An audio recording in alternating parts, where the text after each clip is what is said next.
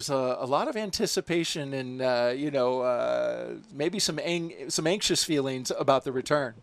Yes, we were very well. There was some discussion within the group about how it would inflate, because we've never seen this inflate in an orbital sense, and so we were very happy to see that it inflated and there were no snags or anything. This was one of the highest risk parts of the mission. Exactly. And there we see the replay of the moment of separation. The Loftid return vehicle coming off of the Centaur, heading back towards Earth. This is not a view you often see.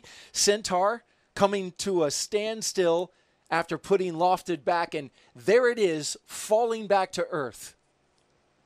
Yeah, so we're falling towards Earth. We're going to start accelerating, and then we'll enter Earth atmosphere around Mach 25 and then continue accelerating until we hit the atmosphere sufficiently to begin slowing us down. As an engineer, Sean, when you look at that, that looks like Loftid when it was fully inflated on the ground. We don't see any snags. It looks like completely a complete inflation. Yeah, it looks absolutely perfect. I don't think we could have hoped for anything better than that.